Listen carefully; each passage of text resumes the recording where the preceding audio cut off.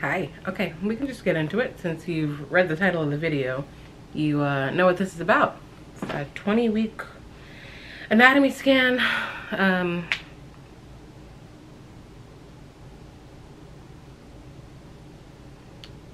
Pregnancy brain.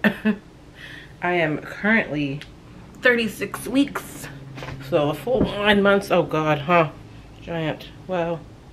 I am 36 weeks. So 9 months on the dot. Just started my 9th month. It's all baby right here. All baby. But yeah, let's talk about it.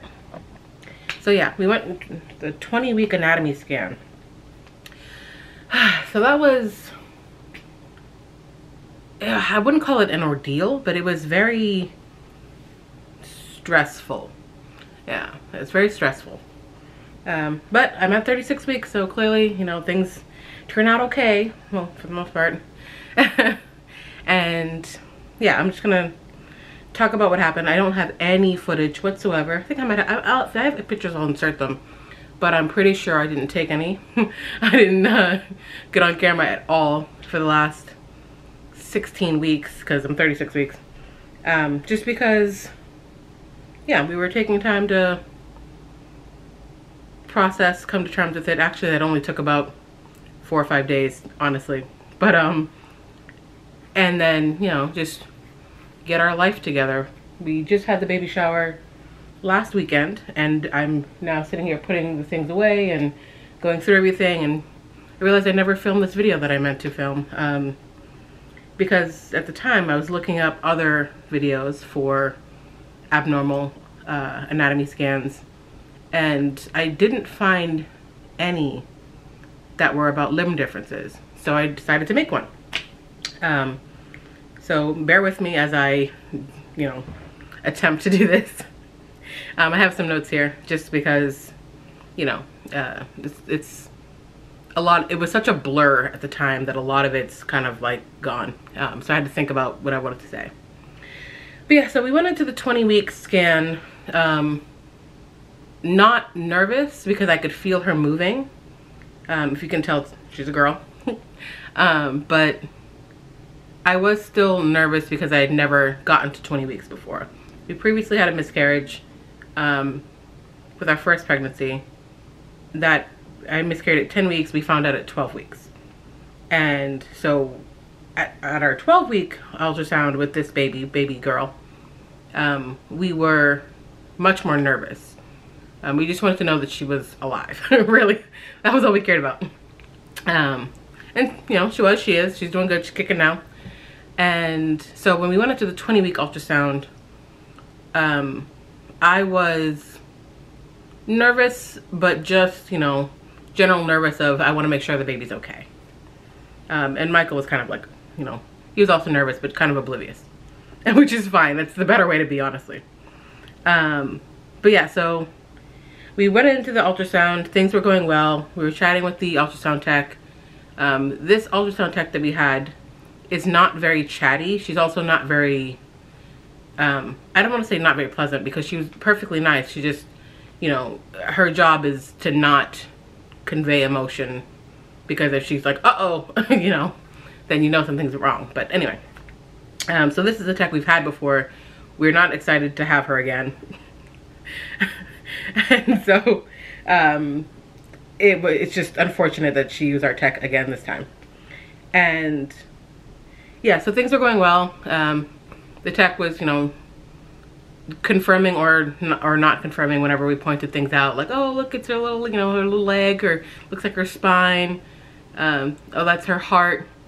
And as the tech was going through all of her, you know, anatomy, she spent a decent amount of time looking at her heart, and I was a little bit nervous about that because I didn't know if that meant anything, or if she was just, you know, taking a bunch of pictures, and the heart's a complicated organ, which, you know, it is, and so she did. And her face just seemed like she wasn't happy, and I was super nervous about that because of course, once again, she's not generally pleasant in the first place. And so seeing her even more like kind of sour faced made me feel like something is wrong. And I was trying to tell myself, you're just being paranoid because, you know, your last pregnancy ended and not with a baby. And so I'm just nervous because I want this pregnancy to end with a baby. And so I was trying to tell myself, it's fine. She's always like this. Don't be nervous. And as she was, you know, continuing to scan all of her anatomy, she got down to her head, and her head was already at 20 weeks, like deep in my pelvis. And so she was like, I can't really get any images of her brain. Her head is just too far down and at an odd position. And so she had me like kind of lie on my side and you know, drink some water and try to move around to try to encourage the baby to move so she can get images of her brain. And I was like, okay, that's fine. And none of that worked. The baby was just like, I'm staying where I'm staying. And she said, okay, so what I'm gonna do is I'm gonna call the OB in here to see if she can get any clearer pictures than I could. And I said, okay, that's fine, great. I'm glad you're like calling for backup. She said, otherwise we'll have to schedule another one, which is, you know, happens all the time. It's fine. And we'll just, you know, schedule it for next week if the OB can't get the imaging. And I said, okay, great. Thank you for telling us. And so she walks out. We're, you know, oohing and ahhing about how cute she was, and because her face was already like, you know, mostly formed, and so it was really cute to look at her little face and see her, and she looked just like me. Even then. We had another ultrasound more recently, of course, and she looks even more like me, which is fantastic. You can see all little mini me. But yeah, and so the doctor comes in, the OB. She said, hi, I'm Dr. P, you know, just gonna short her name. I'm coming just to see if I can get some more imaging that the tech couldn't get. And we said, yes, hello, we know that you're here for that. And I said, she said she couldn't really see her brain because she's too far down my pelvis. And Dr. P said, yes, there's also some things that she couldn't see that I wanted to talk about. I said, okay, cool. She said one of the things that she couldn't find on the imaging, the tech, was her left hand and the lower forearm. And I said, what? what does that mean? And I was kind of like going, uh-oh, you know, in my heart, I was like, oh God, what does that mean? And Michael, being the more cool-headed in a crisis, was more up on it and said, so does that mean she couldn't see it or it's not there? Which is, you know, the million-dollar question. And the doctor said, yes, so it's not there. And I was like,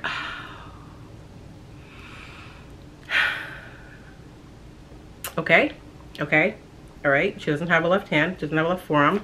Okay, could be worse. Could be worse. I'm trying to, you know, like, well, you know, she can live without a left hand. It's fine. It could be worse. And of course, I'm saying all this in my head, staring at the doctor, wide-eyed, like, okay. And Michael just kind of sighs and was like, okay. Can it still grow? Is it possible that she'll develop it? And the doctor said no. The development for limbs happens at about 8 to 9 weeks. So if she didn't develop it at 8 weeks, she's not going to develop it at all. And I was in shock, of course, and just thinking to myself, what does this mean? What does this mean for her? What does this mean for us? Does it mean anything at all? Is it just a happenstance? Is it a sign of some further problem? And of course, I'm saying all this in my head and just in a state of shock.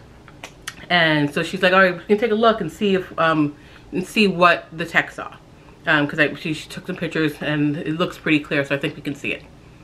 And I said, okay, let's look and see what is going on. And so she pulled up the ultrasound, you know, she put the wand back on and we were looking at the screen, and you can really clearly see that she's like, here's her tibia. No, I have to look it up. What is the arm bones? I knew for a really long time what everything was called. in your arm for obvious reasons. And now I just forget. And that's probably because I'm 36 weeks pregnant. Yeah, so it is the humerus. Right, the humerus bone. And then you can see that there's a small amount of the radius and the ulna, which are the two bones here and here. So there's the humerus, her elbow joint, and a small amount of these two bones. But there's no further bone, there's no wrist, there's no hand. And as I was looking at the image on the screen, I said, yeah, it's not there. That's it. She doesn't, her arm ends here. And I said, okay, what do we do? Because I'm trying to think of like what could possibly be the next step in whatever process we're about to start. And so she looks at me and she goes, well, I said, what can we do? What does this mean? And she looks at me and she says, well, there's really nothing we can do unless this news affects your feelings about continuing with the pregnancy. And that, of course, shocked me because I was like, oh my God, there's a chance that we're gonna have to, you know, get rid of her, or however you want to phrase it. And me just being in shock, I was like, oh wow, okay. And Michael, bless him, really was like, no, absolutely not.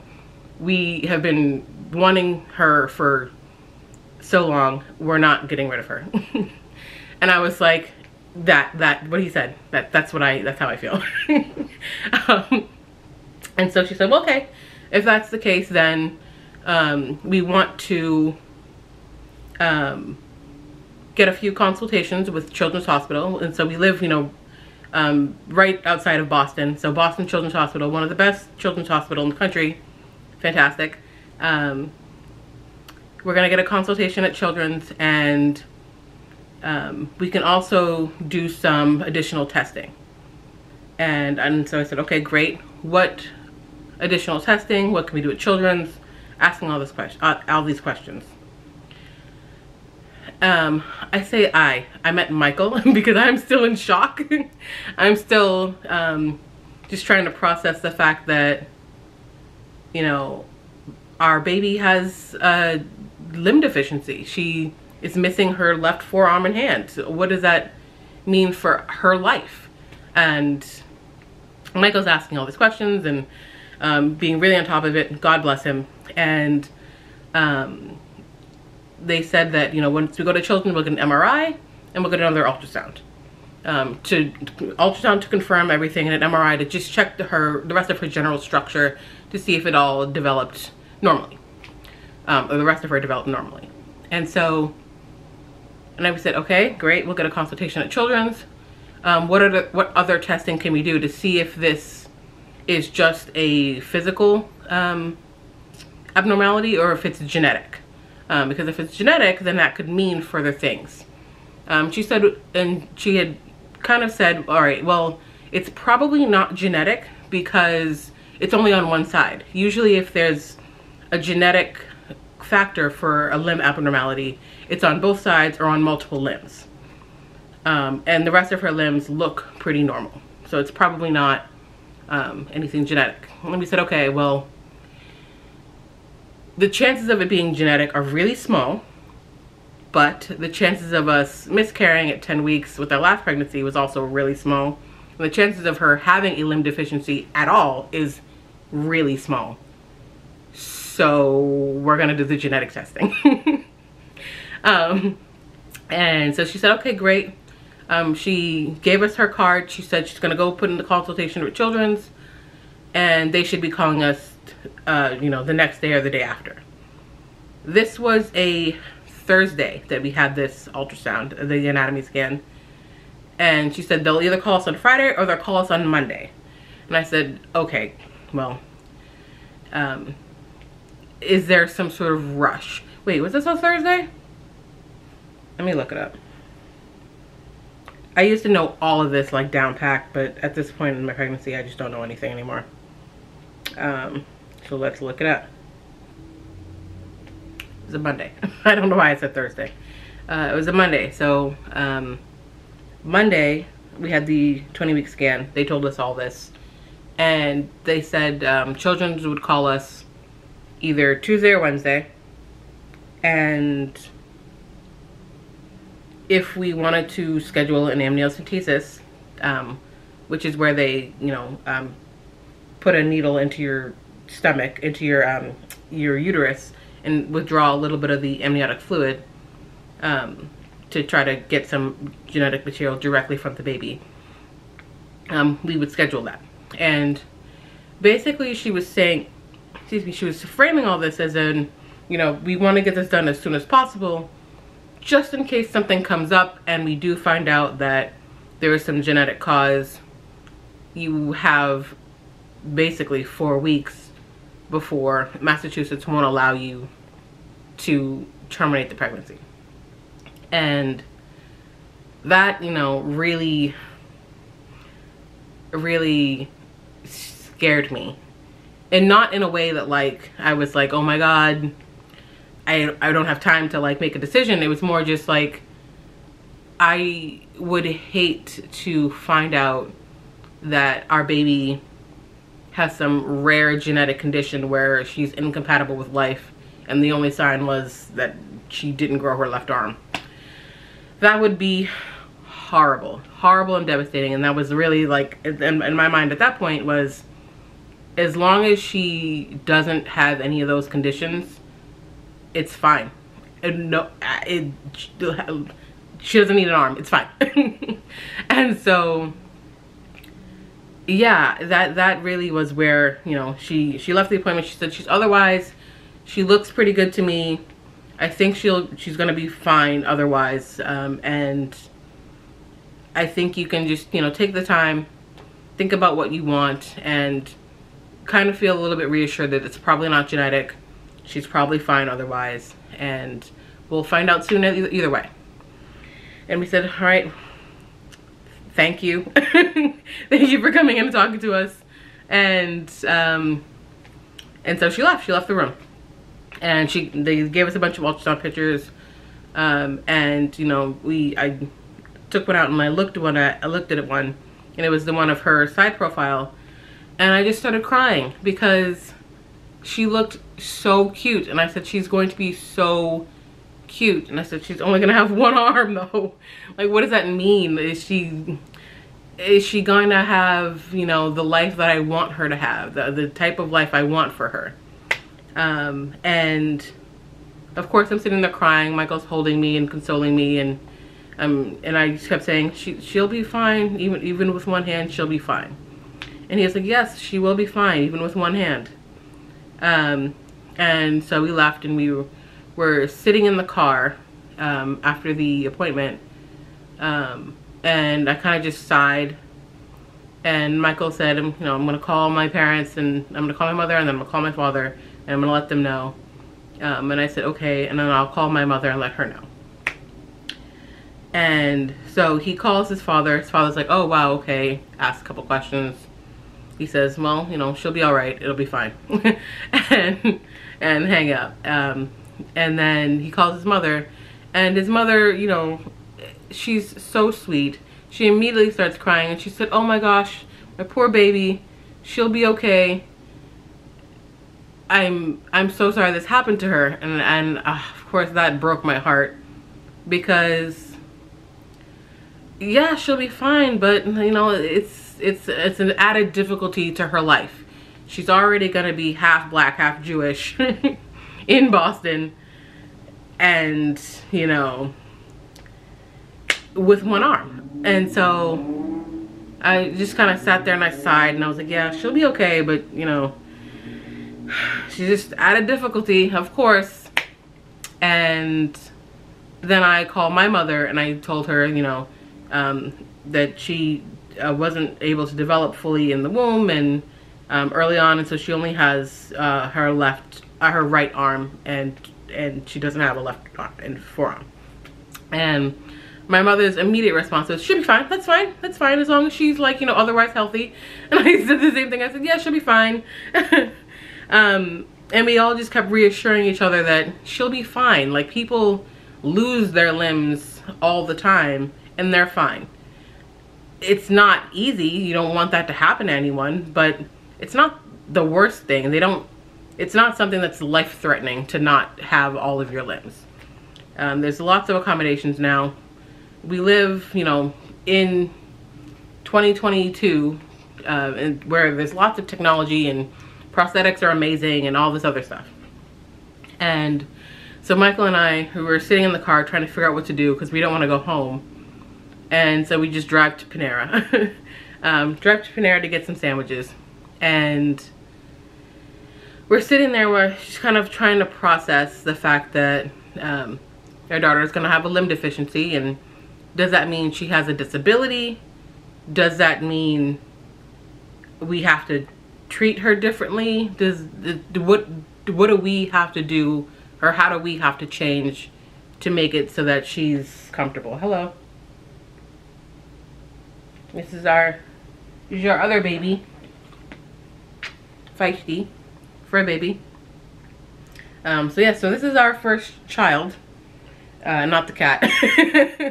And so we were already trying to wrap our minds around just being parents. And so getting our mind around being parents to a child with a limb deficiency was just overwhelming, because I did not know what that was going to mean, if it meant anything.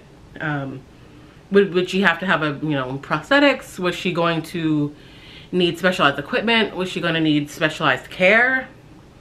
And so I was still in, like, we were both still in, like, kind of a state of shock. And so we were just kind of asking each other questions with no answers, of course, which, you know, isn't great, because then you just feel even more overwhelmed and scared.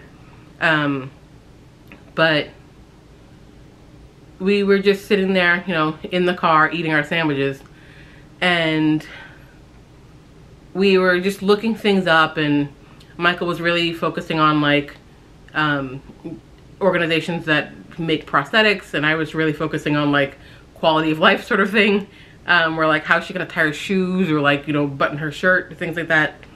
And so we were both trying to understand what we could do for her, you know, as best we could. As two-handed people, how could we help our one-handed daughter? And yeah, so I guess I'll tell you a little bit more about, like, you know, the things that happened after that. We did a bunch of research. I found a lot of good websites, and then I also found a really fun Instagram page, Lucky Finn, the Lucky Finn Project. Yeah, the Lucky Finn Project, where they, you know, just show people with limb deficiencies and either congenital, which means they're born with it, or amputees, and they all, you know, are normal people living normal lives just with some limb deficiency. And that really helped me feel like, even though she's going to have some issues with some things, what, I don't know, because she's not here yet, that she'll be fine. Even though I kept telling people that, and people kept telling me that, it helped to see it. It helped to see that she'll be fine. She'll learn how to do anything and everything she wants. And I also saw a couple of YouTube channels with people who, you know, either have congenital limb deficiencies or amputees. And so watching some of those videos of just how I do such and such with one hand, how I tie my shoe, button my shirt, how I pick up my kids with only one arm, those things really helped me feel like she still deserves to be here, and it's not a mistake to continue on with the pregnancy. Now, that's not something I really thought hard about, because we already love her, we already want her. But I'm sure at some point, or no, I really shouldn't be sure about this. But I feel as though at some point I'm afraid that she's gonna say, well, why did you have me knowing that I have this deficiency. And my only thought is, because you are already our family and it doesn't matter if you only have one hand, we love you. We want you in our family. We want your life in our life. And I just hope that that's enough. I'm assuming she's like some sort of angry teen in my mind when she says this, but who knows? Maybe she just like doesn't care ever, and then, you know, it's fine. Which is what I hope for. I hope that she's not like, you know, upset that she is alive. That would be upsetting. But there are people who are upset that they're alive and they don't have, you know, limb deficiencies. So we'll just do our best to give her the life that we want her to have and hope that she really loves it, because there's only one time in your life where you can give unconditional love, really, and that's with your kids. And that's the only time that they're ever gonna really get unconditional love is from their parents.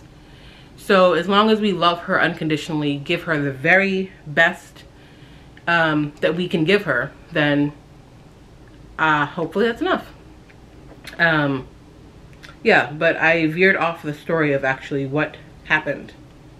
Right, so the next day, so the ultrasound was on a Monday. On that Tuesday,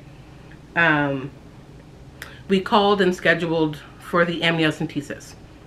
And so we scheduled the amniocentesis for the Thursday, and we were figuring maybe we'll go to Children's Friday or whatever. We'll figure it out. But Children's Hospital didn't call us on Tuesday or Wednesday. And so by Thursday, we were going in for the amniocentesis, and I said, okay, if they don't call us today, I'm calling them tomorrow, because I'm not waiting till Monday to call them. And so when we went in for the amniocentesis, the woman who came in to do them, she was fantastic, love her. She's another maternal fetal medicine doctor. I didn't say that. Dr. P is a maternal fetal medicine doctor, which is, you know, a high-risk pregnancy doctor who specializes in fetuses with abnormalities, or pregnancies with abnormalities, which makes sense. And so this other doctor, Dr. B, if I remember her name correctly, Dr. B, so we get in to do the amniocentesis, and she says to us, it's incredible how upbeat we are just having received this news, you know, 3 days ago. And I said to her, we spent a lot of time doing research and trying to convince ourselves that she was going to be fine. And since we had already decided the minute we knew that she was going to be born with a limb deficiency, that we weren't going to get rid of her, we were going to keep her, we had to come to terms with it. There was nothing else we could do. We couldn't pretend she had two hands. And so, yes, so we did the amnio, and once that came back, about a week later, came back, you know, totally normal. There's no signs of any genetic conditions that would cause a limb deficiency, and which, you know, we kind of suspected was going to happen. We hoped and kind of knew that that was going to be the case, but just in case. Children's Hospital. Right, so this is now Friday. They got the referral on Monday. They hadn't called us. And so come Friday, I called them. Or actually, I'd called them once on Wednesday just to see what was up. And they said, oh, you should be getting an intake call today or tomorrow. Which was Wednesday or Thursday. Friday, hadn't gotten an intake call. So I called back to do the intake call. And they said, oh, that's odd. Sorry about that. You didn't get the intake call. Let's do it now, because I don't know what the holdup is. And I said, okay, great, perfect. That's all I wanted to hear. And so we did the intake call. We scheduled an appointment for the following Thursday at Children's. Let's just double check the date on that. The following Wednesday. So this is Friday that I had called Children's. We scheduled an appointment for Wednesday to do an MRI and a follow-up ultrasound. We did a follow-up ultrasound with the amniocentesis already to get the rest of the imaging of her brain, because she flipped, her head was up this time instead of down on my pelvis. So they said, okay, great, we'll do the additional imaging right now for our own clinic records, but Children's will do another ultrasound for their hospital records. And I said, okay, that's fine. I'd rather you look at her than, you know, wait on information from somewhere else or whatever. She looks great. Everything looks normal. All the structures are there where they're supposed to be. And so come Wednesday, we go to Children's Hospital, and, you know, we're just, you know, kind of nervous. One, because I had never done an MRI before. And we're nervous because we don't want them to see anything additional on the MRI. Really, that's what it is. We don't want them to find anything. We want them to go, nope, looks like a baby, and then send us on our way. Which is, you know, great, which is what ended up happening. And so I was in the ultrasound, in the MRI for about an hour, and they said, well, babies don't usually like this, so she'll probably be moving around a lot. And she did not like the MRI. The MRI is extremely loud, and I had headphones on. Michael was in the room with me. He had headphones on, but my headphones were playing music, so I was trying to, like, you know, relax and distract myself for the hour. And she was just fighting. She was like, I don't know what this is, but I need to make it stop. And so she was rolling and kicking and really, like, just upset. Which, you know, is understandable. It's suddenly a huge amount of noise, even though the womb is already noisy with your heartbeat and your stomach gurgling, but suddenly it's like being at a concert when you don't see anything else changing. Of course, so she was freaking out. Yeah, so she was freaking out during the MRI. And then after the MRI, we had a, you know, little break before we had to go do the follow-up ultrasound at Children's. And so we went, had lunch, you know, just calmed down a little bit, and then went and did the ultrasound. And the ultrasound tech was super nice. Just chatted with us about, you know, herself, and asked us about us, and we just, you know, just chatting. She was just being nice, which is really what I liked. Even when she, you know, when she saw something that wasn't quite right, because this ultrasound, she had noticed that my cervix was tunneling. Tunneling or funneling, I'll figure it out. Which means that instead of my uterus being closed and long, there was a gap at the top. And she said, oh, okay, it looks like I gotta take some additional imaging here. And I said, okay, great. And I'm watching, because I've done a lot of research just in general about a lot of things, because I really like knowing about what's going on. And so I had done a lot of research about, you know, the cervix and what it's supposed to look like and how long it's supposed to be. And as she's measuring my cervix, it's supposed to be about 40 millimeters, and mine was 16 millimeters, which is much shorter than it should be. And I kept thinking, oh great, I'm gonna need a, you know, claritage, one of those staples to keep it closed, because I'm only 21 weeks at this point. And at 21 weeks pregnant, the baby's not able to survive outside the womb. And after all of this trouble, she's gonna make it. Okay, right? You know what I'm saying? And so I was just like, well, I'd rather have, you know, the staple than no baby. But of course I wasn't saying any of this, because she, you know, the ultrasound tech is not allowed to actually tell you anything. But if you know what you're looking at, then you know what you're looking at. And I was seeing as she was measuring that it was 16 millimeters. That's too short. It's supposed to be around 30 to 40 millimeters. And the only solution that I know that I had done research on and knew of was the staple, the claretage. Or clerge. I'm probably saying that wrong. It's fine. And so I didn't say anything, of course, because I can't ask her because she can't tell me. And, you know, we're still just chatting. She's just like, okay, I'm just gonna do some more imaging. And I said, okay, great. Cool. Take the pictures for the doctor because that's what she's doing. That's what she's supposed to do. And so in my mind, I'm like thinking, okay, great. My baby has one arm and my uterus is opening. Great. Perfect. Fantastic.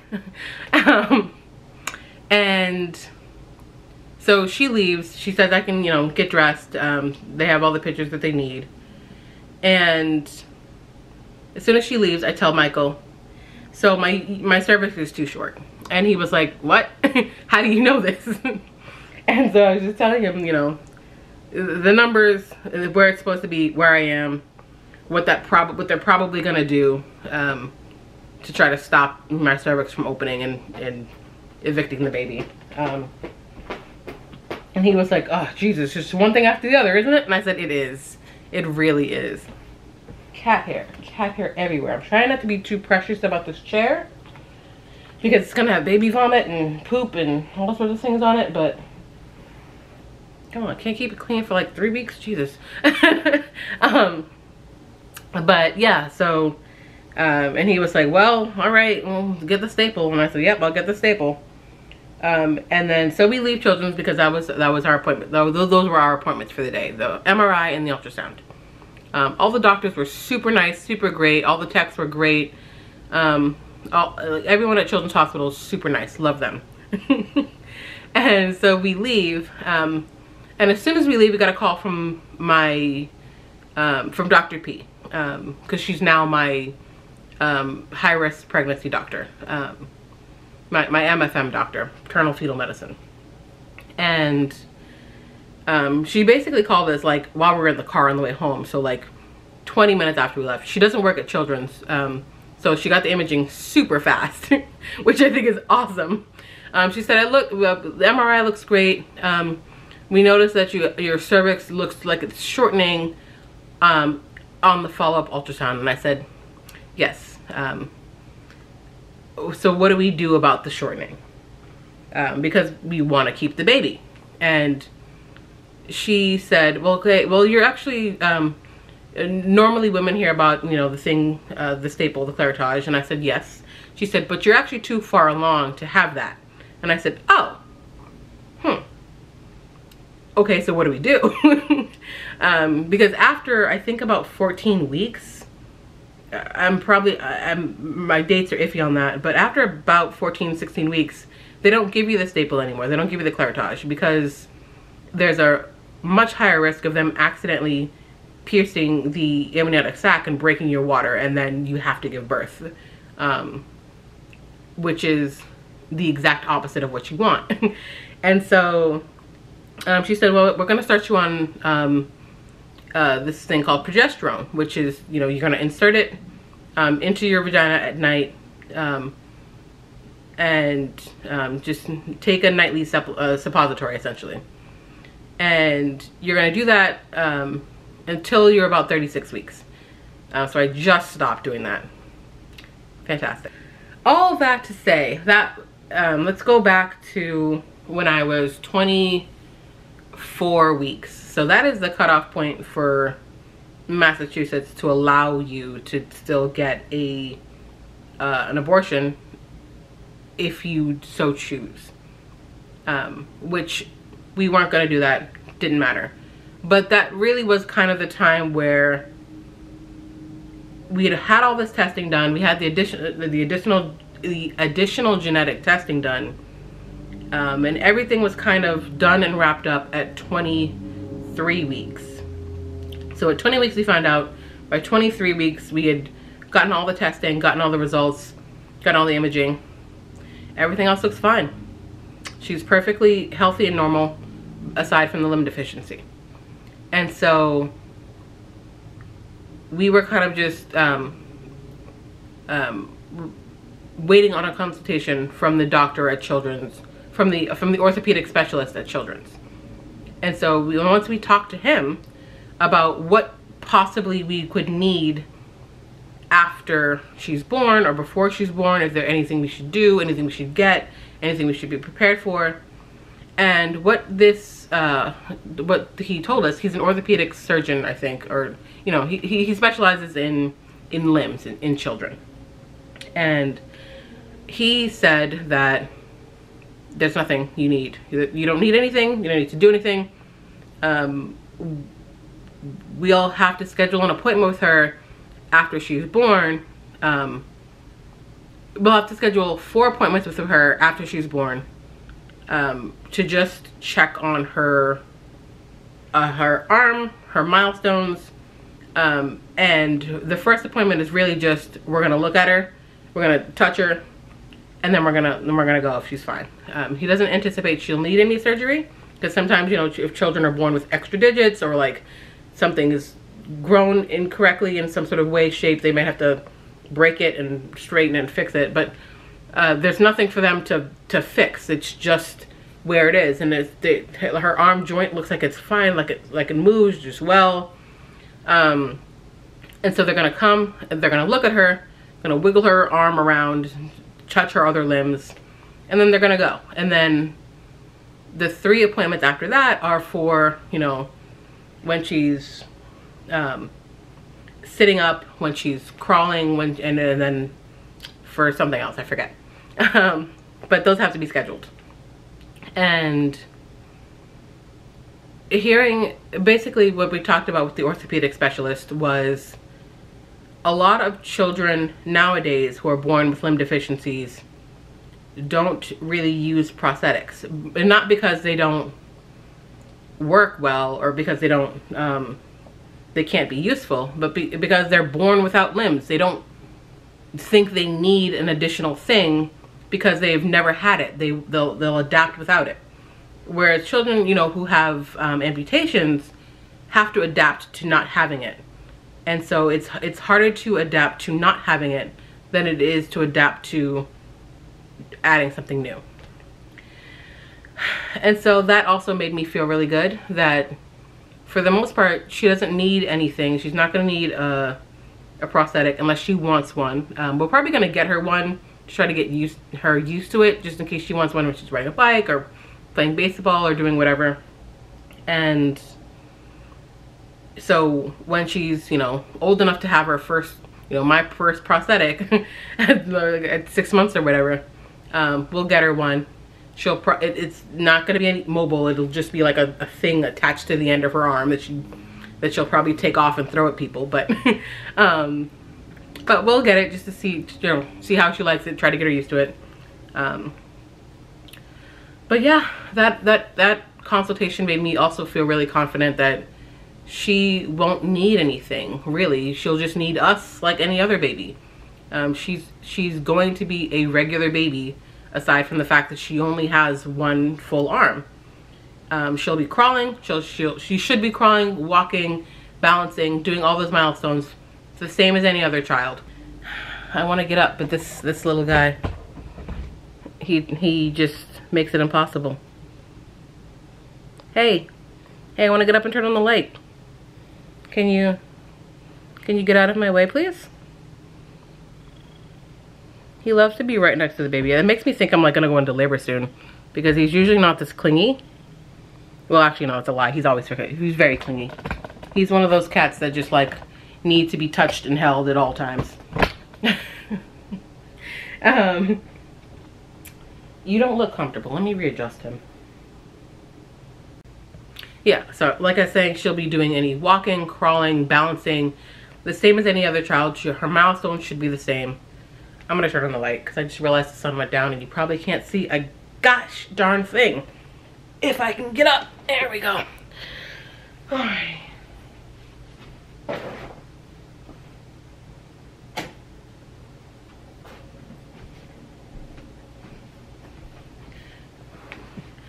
Oof, that is yellow. Oh, that's so yellow. Oh my god, that's so yellow. Can I do anything about it? I don't think I can do anything about it. Okay, so I'm gonna wrap the video up as quick as possible. Okay. Yeah, so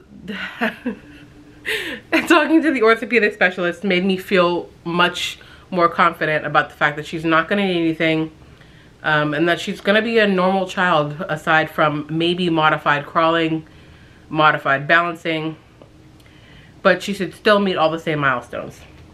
And the reason I wanted to record this is because like I said, I'm going through all the things from the baby shower, and we got these. Sorry, they're yellow at this point, but they're little mittens, and we got them even though most of our family and friends know she only has one hand, but she still has the other hand, which, you know, babies are born with really long nails, and so they like to scratch themselves. Well, they don't like to, but they do. They scratch themselves. And so I was just looking at this thinking, this is double what we need. So even if she loses one, it's fine. She only needs one. Maybe we'll put the other one on her little nub and just have her match. But yeah, after talking with the orthopedic specialist, we felt really relaxed, really confident. Michael has been doing research on prosthetics and things like that, just, you know, to see what's out there, and he's insisting that she's gonna have like a bat cave sort of arrangement of all the prosthetics that she could possibly need for bike riding or for horseback riding or for tennis or for video gaming or whatever she likes to do, or whatever she's gonna want to do. And so that is how we got the news at our ultrasound, processed it, got the additional testing and additional imaging, and I've really just come to terms with the fact that she's gonna have one arm. Okay. And that's really that.